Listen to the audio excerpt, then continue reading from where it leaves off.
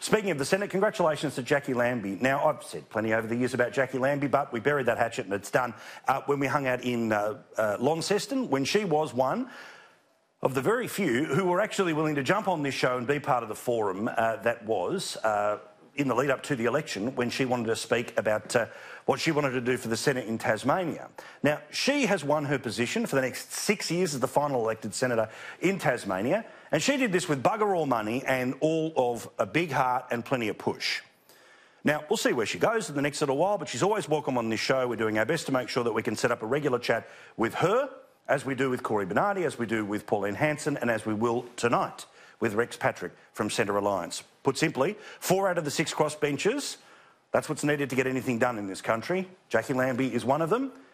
She's very strong on Veterans Affairs. I would suggest the Prime Minister start working with her on that particular front as soon as possible, so she gets some skin in the game to actually be involved in, well, how things actually work rather than just playing the big game of no. But congratulations to Jacqui Lambie. She did this and she did it from the absolute outside, without the free run and free help of Channel 2, because they were too busy, well, thinking the woke revolution was coming, didn't they? It's only been a month, by the way.